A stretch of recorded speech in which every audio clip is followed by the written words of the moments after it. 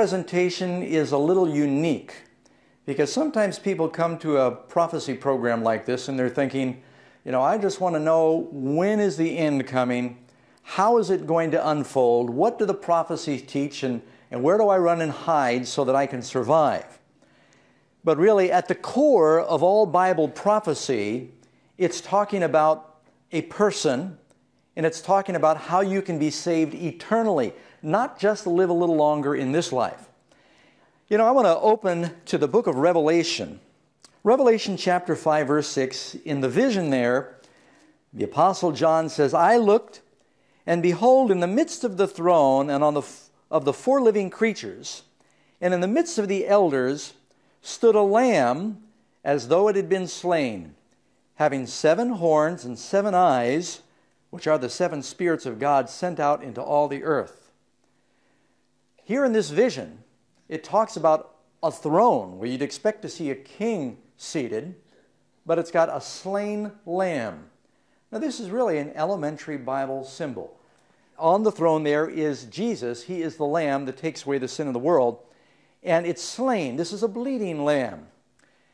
Now, I don't know about you, but blood is not, for me, a pleasant subject. My wife is a physical therapist, and she's worked in hospitals, and it doesn't bother her, but makes me a little squeamish.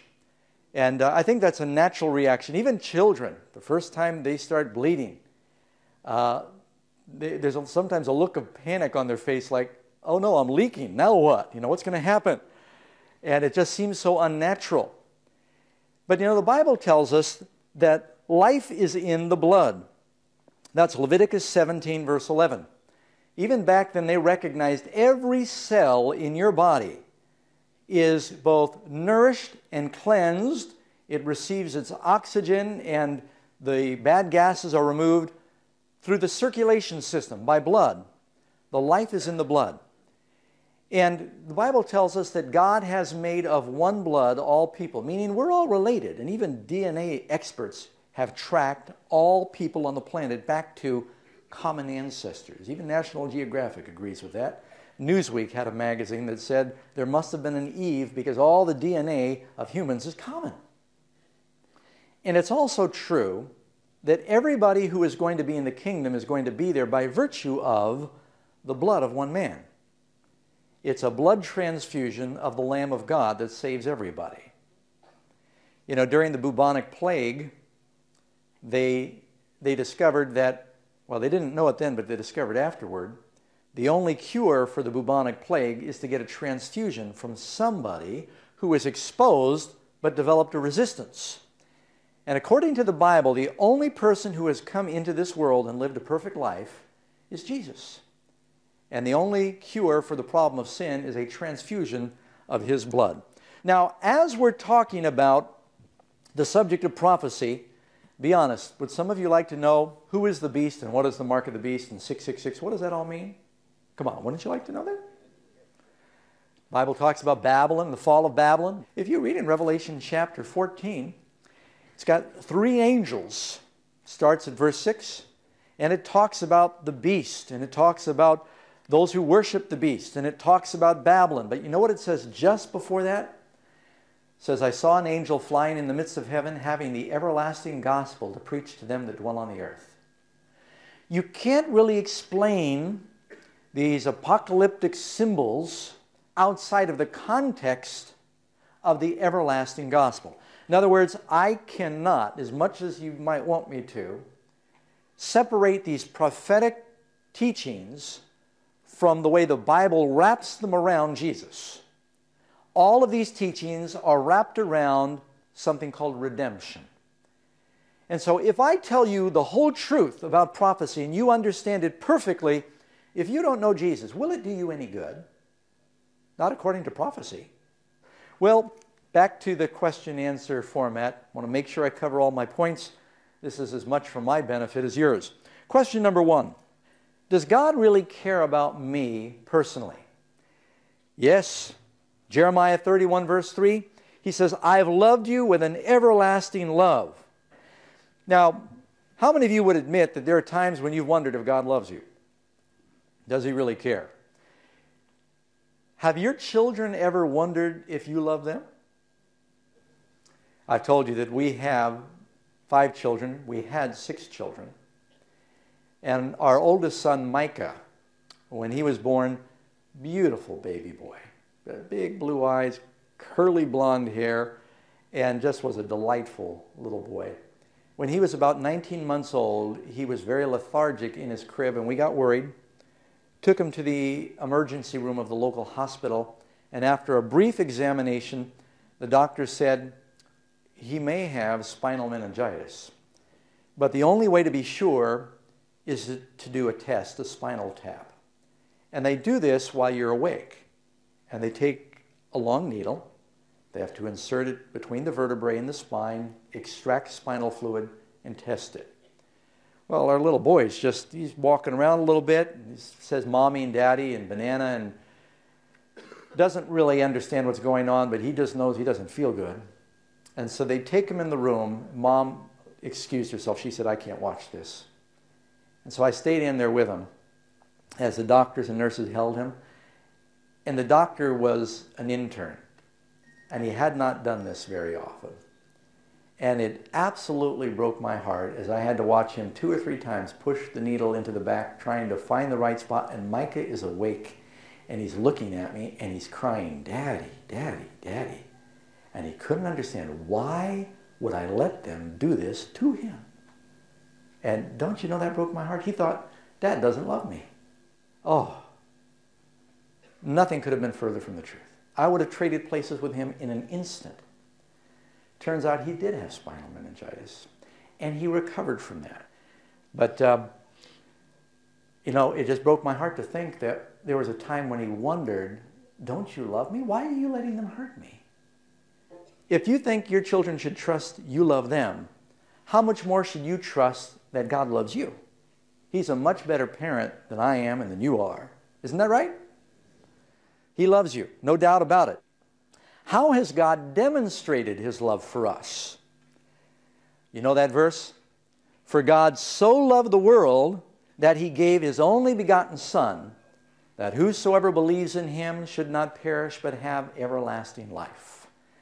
It's one of the most famous verses in the world. It's a powerful verse. That's why people quote it. It sort of encapsulates the greatness of the gospel. He so loved the world, yes, but he so loved you individually. He loves you so much, I'd venture to say, that if you were the only human on the planet that had sinned, he would have come down and gone through everything that he went through just for you. And if he has enough power to save the world from its sins, do you think he has enough to save you? How do I receive him and pass from death unto life? How does this happen? Again, I want to stop and I want to remind you why this is so important. Do you want to understand what's happening? Spiritual things are spiritually discerned.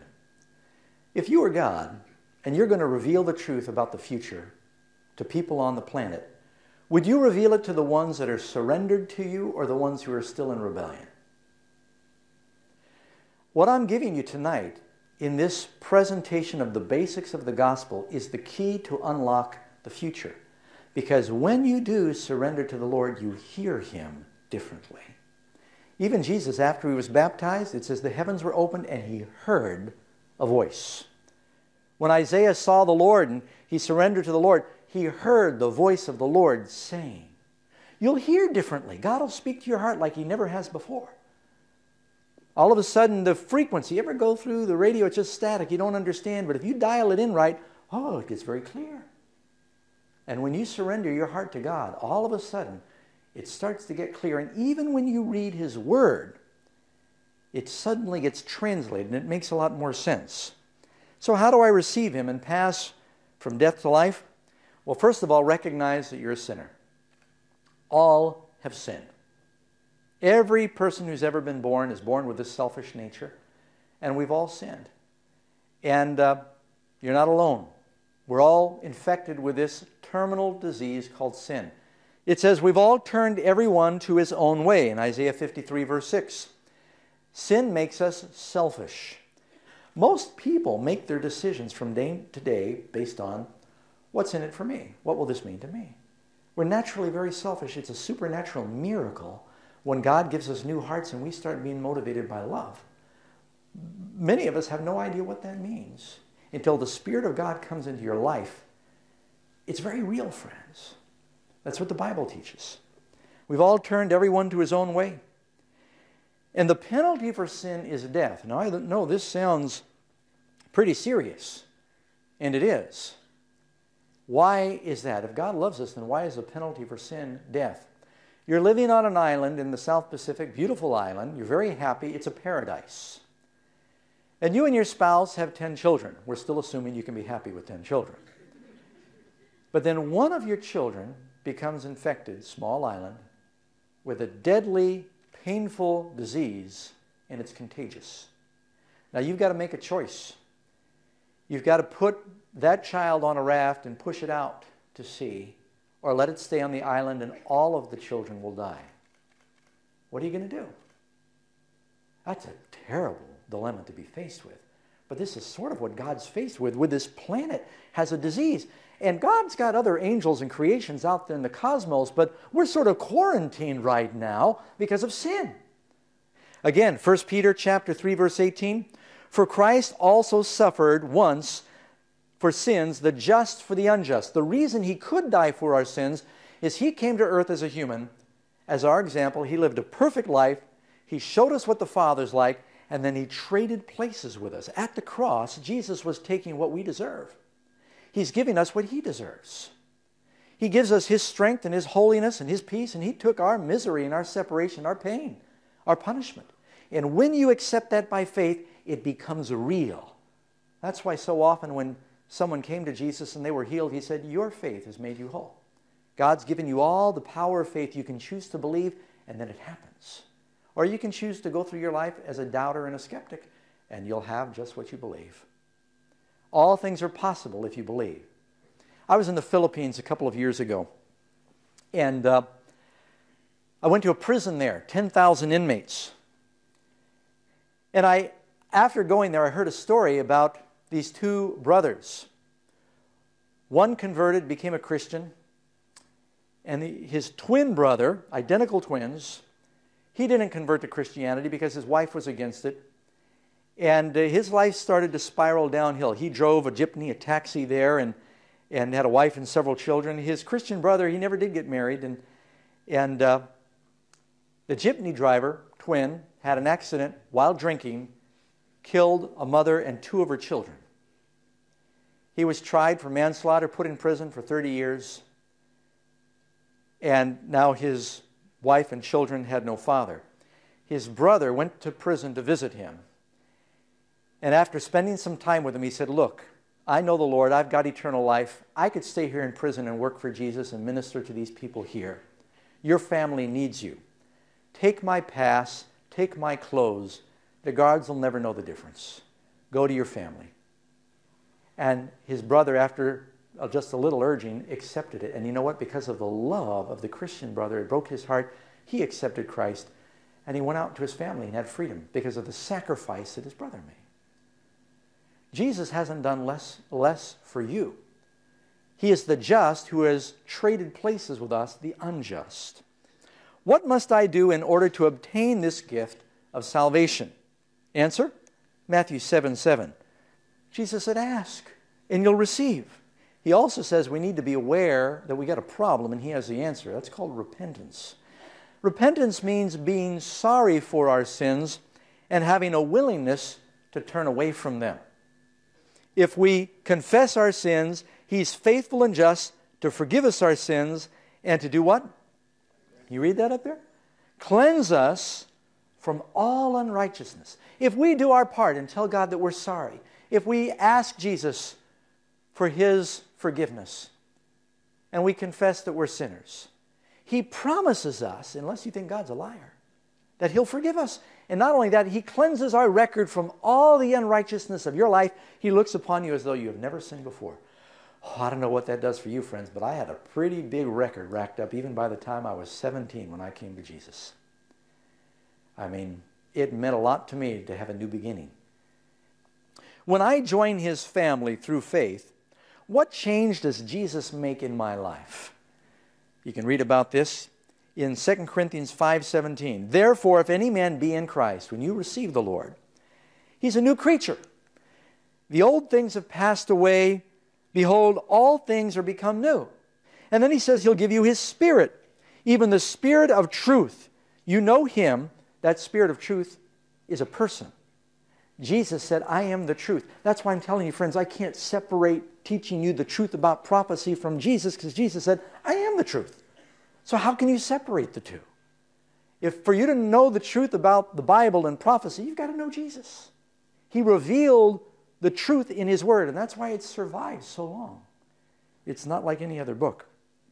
Will this changed life really be happier than the pleasures of the old life? Infinitely. For one thing, you've got a future, and that gives you hope. Hey, friends, I've been to the old world. I've been to the drugs and the drinking and the immorality and I was exhibit A of living for the pleasures of the world. There's very little you could tell me about I didn't know about.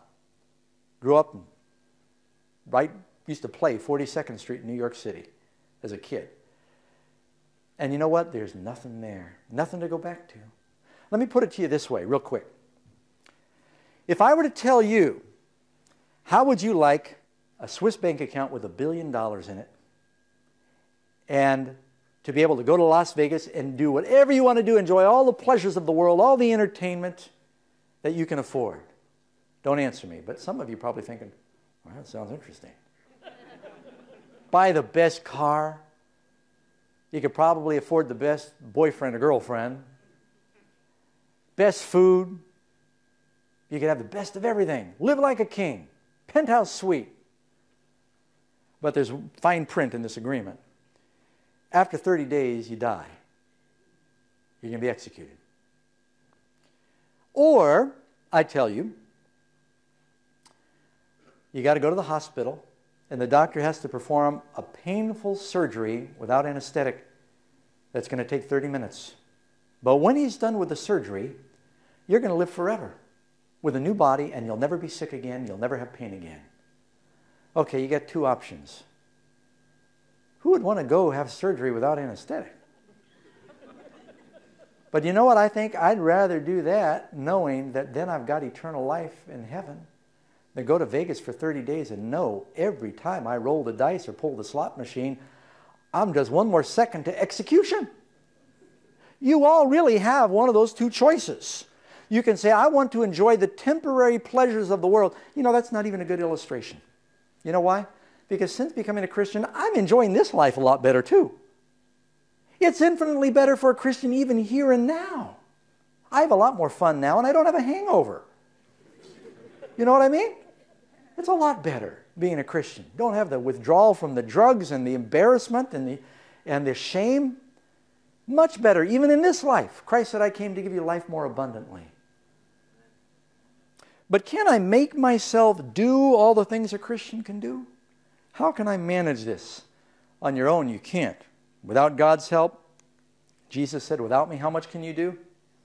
You can't do anything without Jesus. But there's another verse. It says in Philippians 4:13, I can do how many things? I can do all things through Christ who strengthens me. Things I once thought I'd never be able to do.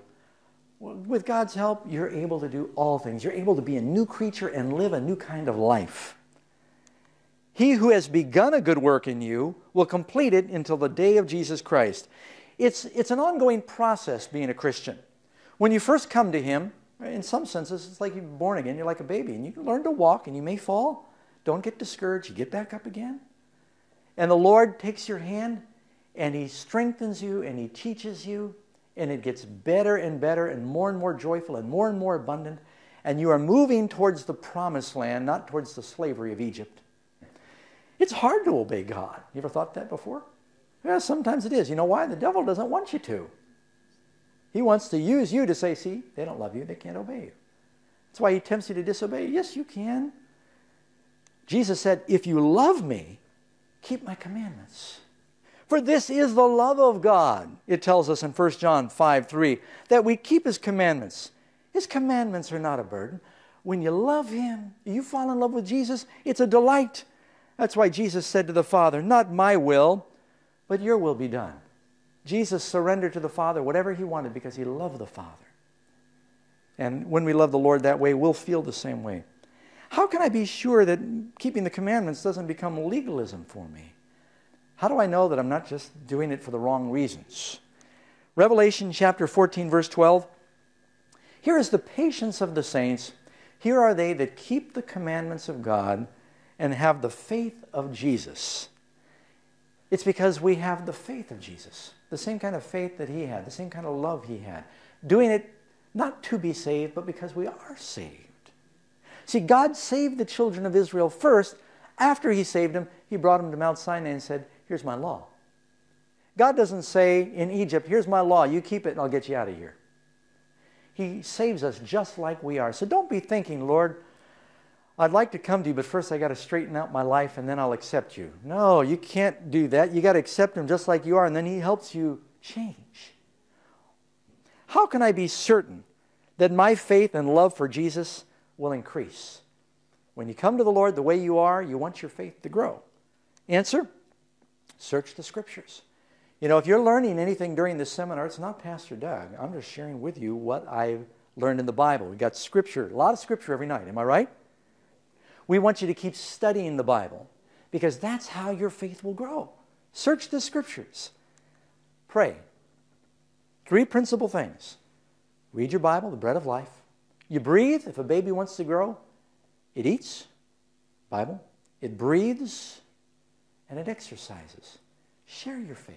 Tell others about it. Use what you're learning, and you will grow. There's just no question about it. It's a natural law. Tell others what great things God has done for you. As I said, sharing your faith. As you therefore have received Christ Jesus, so walk in him. You then walk in that newness of life that he's given you. This is the good news of the gospel, friends. You know, Christ has offered to cleanse us from our sins. He's offered a blood transfusion to the whole world. I heard a fascinating story in a book. A doctor related that there was this family that had 2 children, and they both had a type of leukemia, which is basically a blood cancer, blood disease. And the little boy had recovered. It turns out his little sister had the same blood type. And so the doctor said, you know, to the parents, he said, this is your decision, but we also need to ask little Billy. But he has the same blood type. He is the best candidate to avoid rejection of a transfusion that your little daughter might be healed. So the doctor said to little Billy, he said, you know, Sally's sick. And if you want Sally to live, we're going to need special blood. And you have that blood. Billy, would you be willing to give your blood to Sally? Little Billy, he looked at the doctor and his lips started to quiver a bit.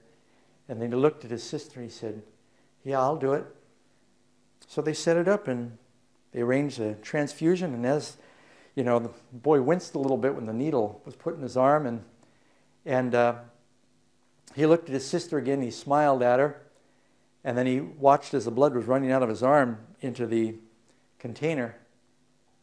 And pretty soon he looked up to the doctor and he said, how long will it take me to die? And then the doctor realized that when he asked little Billy to give his blood to his sister, he thought he was going to take all his blood. And the little boy was willing to do it, that his sister might live. Think about that, just selfless love. Does Jesus love you less? He has poured out his life that you might be saved. In our series on Jesus through the Bible, we're doing a flyover. And we're just looking at some of the high points, because I want you to realize how much of Jesus is really in the Bible, and what a sacred document you have in your hands with the Bible.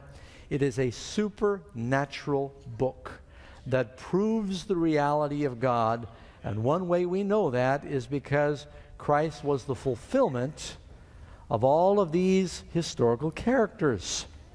And this series on Jesus throughout the Scripture, when we look at these characters in the Bible, it helps us to recognize Wow, how did God know? How could God have such complete control of history so that the lives of these great Bible characters that really did live could be replicated in the life of Jesus?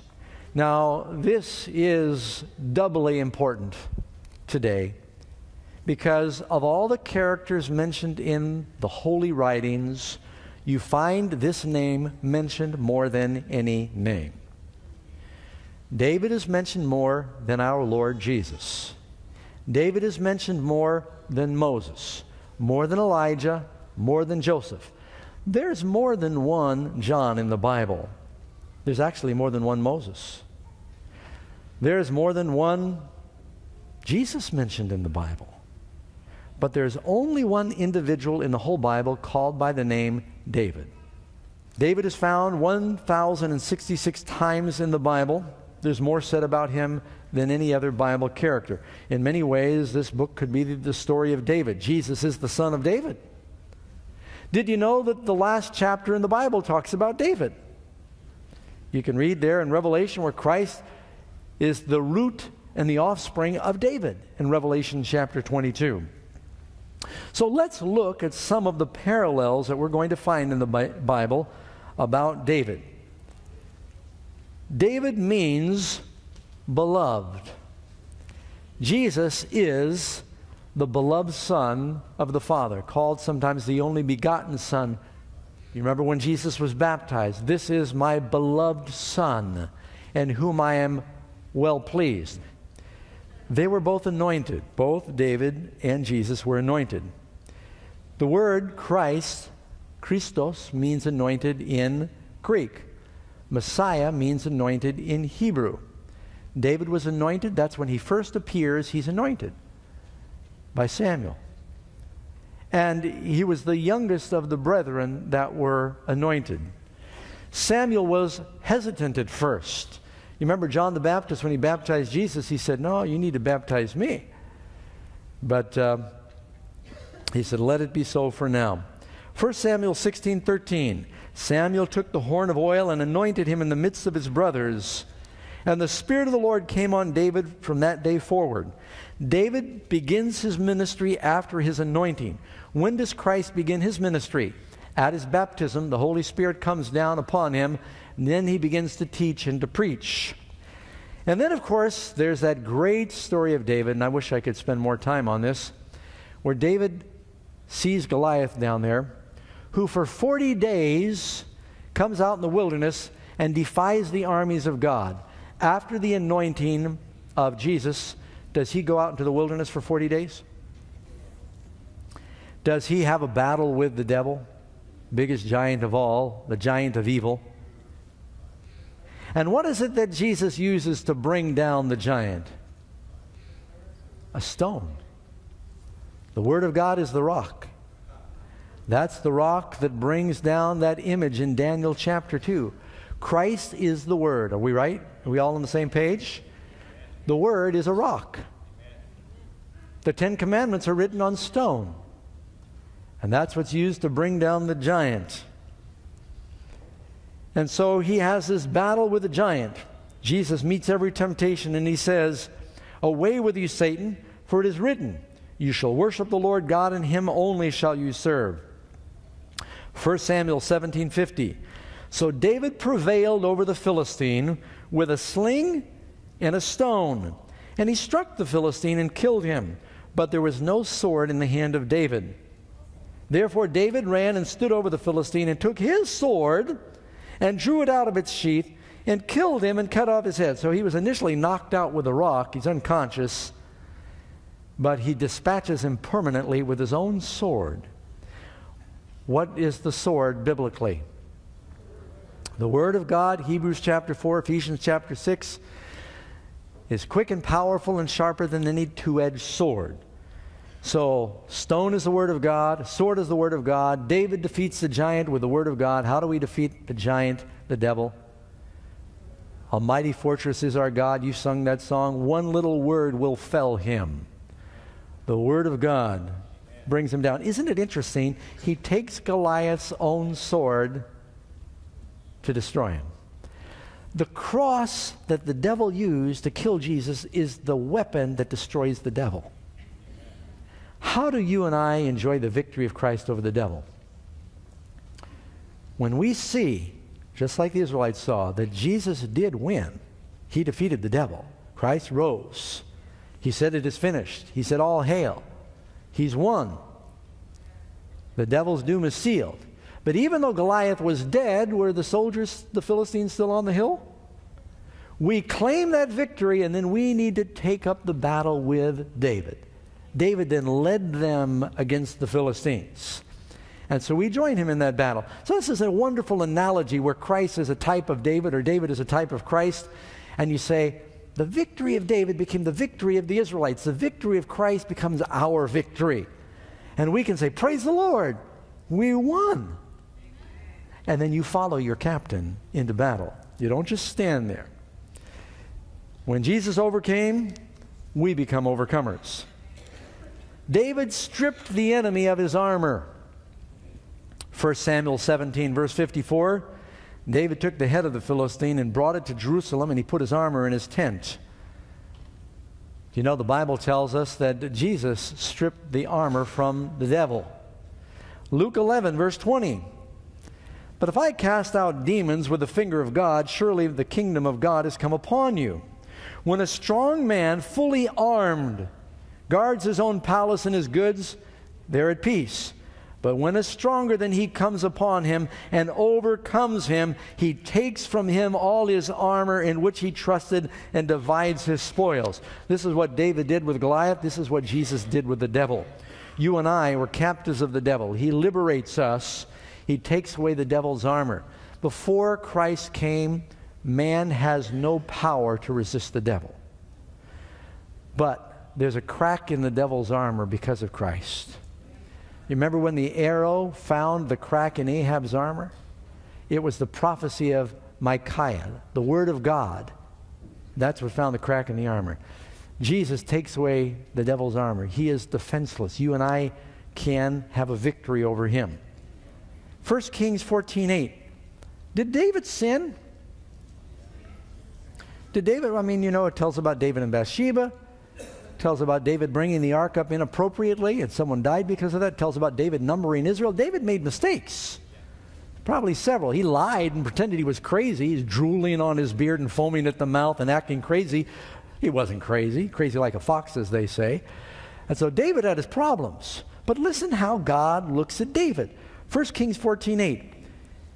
And yet you have not been as my servant David, who kept my commandments, who followed me with all his heart to do only what was right in my eyes. Had God forgiven all of David's sins because of his sacrifice? And he looked upon David. He says, I only see that David did good. Because David ended well. You may fall along the way in the race, and you may even have a bad start, but you want to have a good finish. And so God looked upon David, and the record that God gives about David, he says, he followed me with all his heart. The reason that God could say David was a king after my heart is because David had a sacrificial love.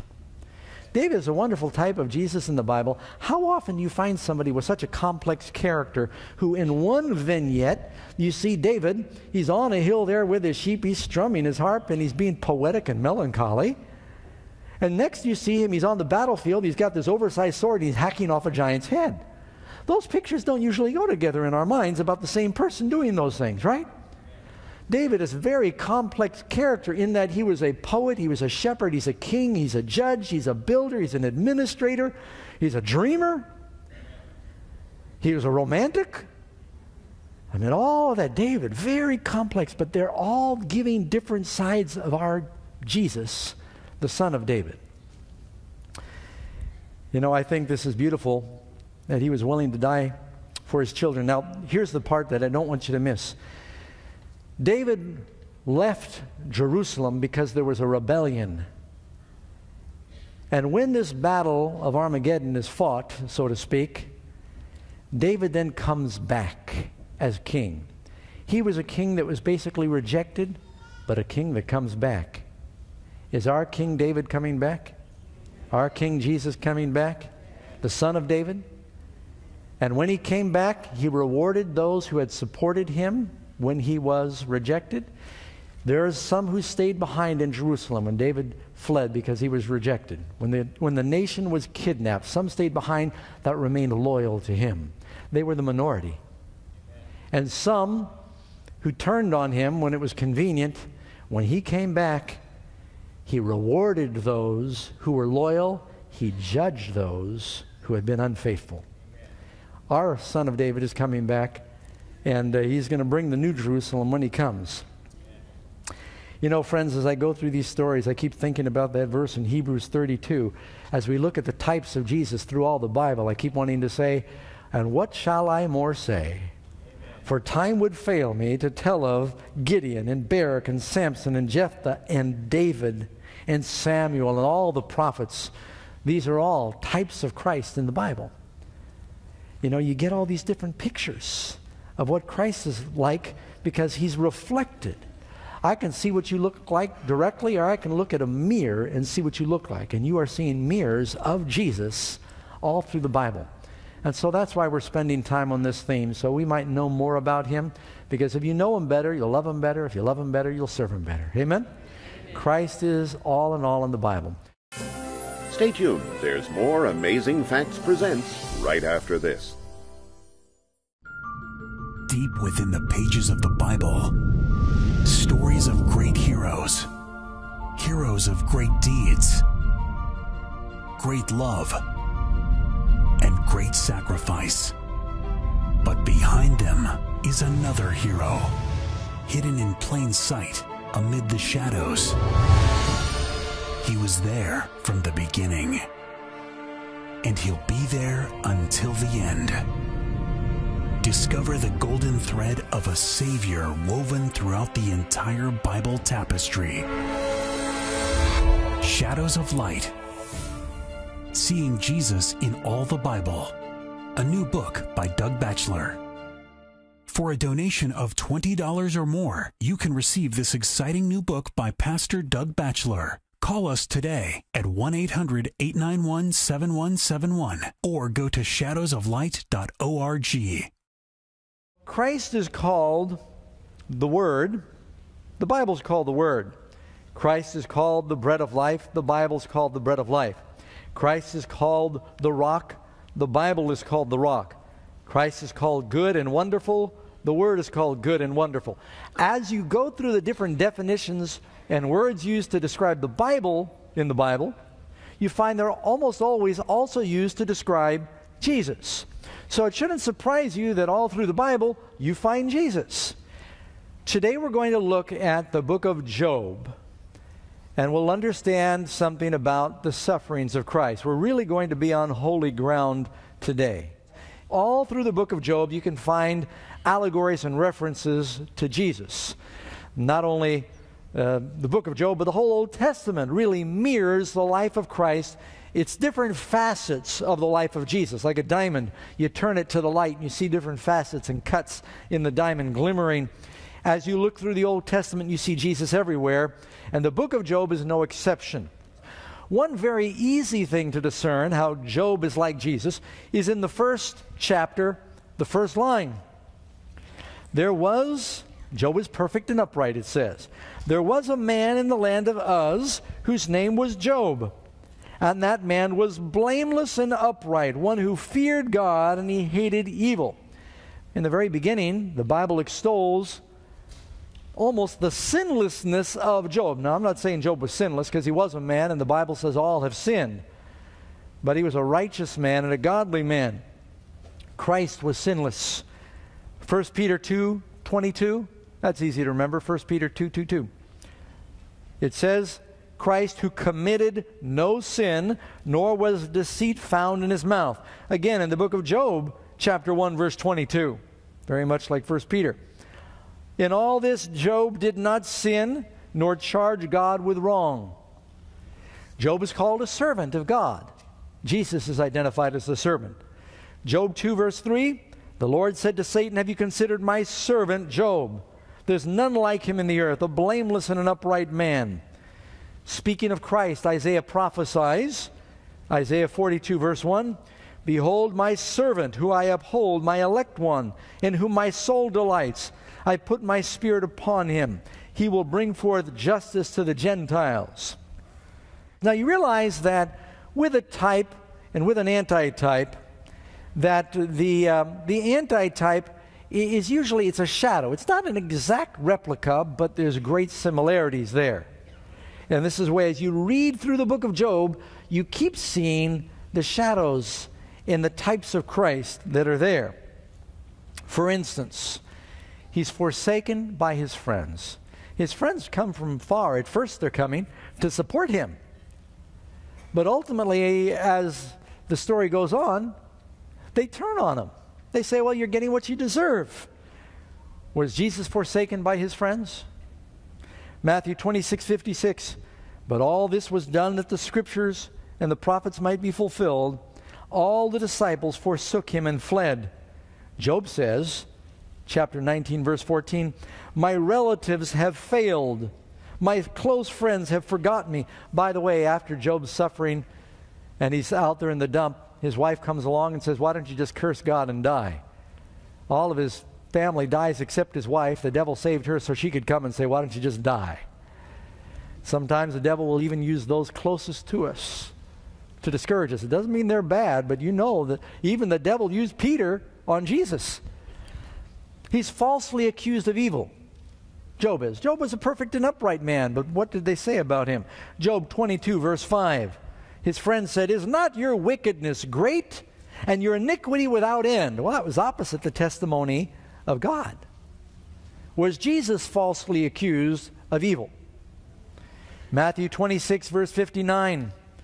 Now the chief priests and the elders and all the council fought false testimony against him. False testimony. To put Jesus to death, but they found none. Even though many false witnesses came forward, they found none. At last, 2 false witnesses came forward and said, this fellow said, I'm able to destroy the temple and to build it in 3 days. And they said when he was hanging on the cross, the reason you're suffering is because of your wickedness. God's abandoned you. Remember, as we look at the sufferings of Christ and Job, Christians also suffer when you follow Jesus. We also experience persecution. There will be dark days where you'll be tested. God will withdraw that hedge and you'll wonder, what have I done? Why is this happening to me? I've gone to visit people in the hospital. I remember word for word, that's what they said. Doug, why is God doing this to me? They feel like they're abandoned. That doesn't mean Jesus doesn't love you. He still loved Job. The father still loved his own son, and they suffered. And you know what else I love about the comparison between Job and Jesus? Is as you near the end of the book, there are times when Job's faith is vacillating. And you can say he's saying, why? And Jesus said, why? Why have you forsaken me? But it triumphs. Then you read those verses where he says, though he slay me, yet will I trust him. So no matter what happens, Christ on the cross at the end, he triumphs. He ends up saying, Father, into your hands I commend my spirit. It is finished. He knew that his mission was complete. There was a great triumph there. In the beginning of the book of Job, Job doesn't know what's going on. All of a sudden, he gets blindsided by all these plagues and losing his family and losing his wealth and his health. And he's saying, why has God done this to me? By the end of the book, God is showing him now who's really behind it. In Job chapter 41, God dedicates an entire chapter to some sea monster called Leviathan. Now listen, here's the key. Isaiah 27 verse 1. In that day the Lord, with his sore and great and strong sword, that's the word of God, shall punish Leviathan, that piercing serpent, even Leviathan, that crooked serpent, and he will slay the dragon that is in the sea. Oh, aha, you ought to have an epiphany right about now. Does that sound familiar to you? Revelation chapter 12, speaking of that dragon, another sign appeared in heaven, a great fiery dragon. It says in chapter 13, verse 1, this beast with 7 heads and 7 horns comes up out of the sea. And it says that dragon, that serpent of old, called the devil and Satan, dragon, serpent, Leviathan, out of the sea. Who are we talking about?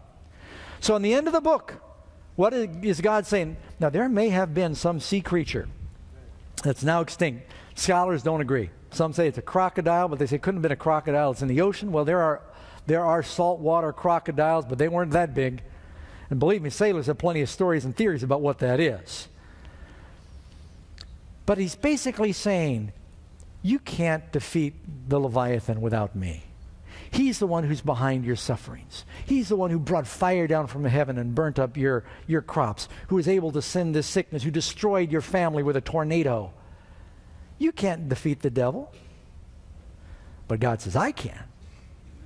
And so in the end of the book of Job, God is saying that I am the one who can destroy the Leviathan, the king of pride. And Job is going, it's not you, God, who's been against me. It's the Leviathan, the devil, the dragon, the serpent who's been after me.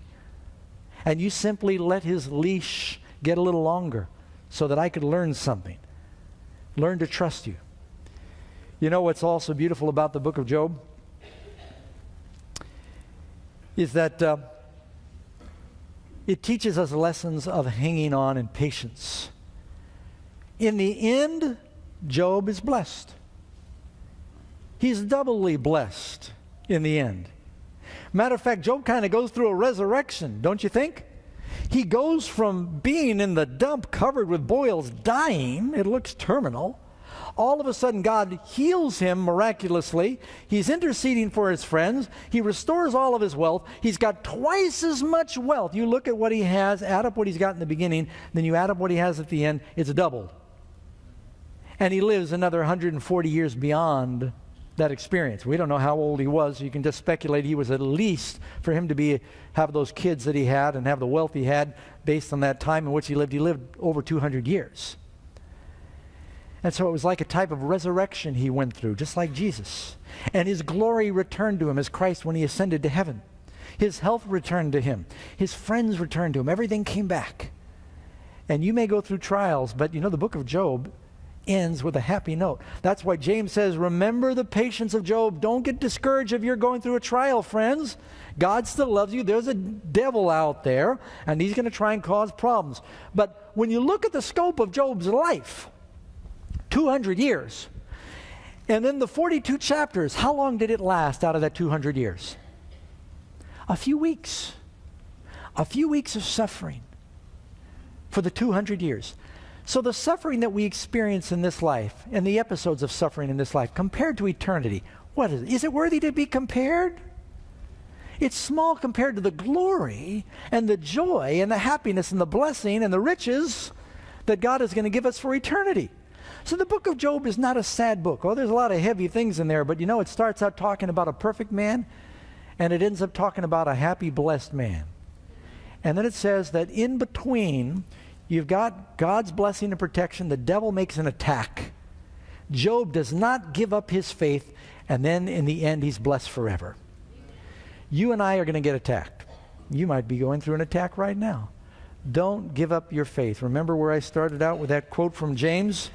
Behold, we count them happy which endure. Jesus said, blessed are those who endure to the end. They will be saved. He that endures to the end shall be saved. You've heard of the patience of Job and has seen the end of the Lord, that the Lord is pitiful and of tender mercy. In the end, friends, we win, not the Leviathan or the dragon. Can you see Jesus in the book of Job? You know, it really is holy ground. It tells you something about how much Jesus must love you because of the sufferings he went through. And Job did not suffer like Jesus. He suffered. And you may suffer. You might be suffering now. But you and I haven't suffered like Jesus suffered. He took the weight of the sins of the world on his shoulders for you and me because he loves us so much, because he doesn't want us to suffer like that. And I think you could trust a God like that, don't you, friends? Don't be discouraged. Hang on like Job, and you'll come forth on the other side. God will speak to you face to face like he talked to Job face to face. Your character will be purified, and you will be like Christ. Amen?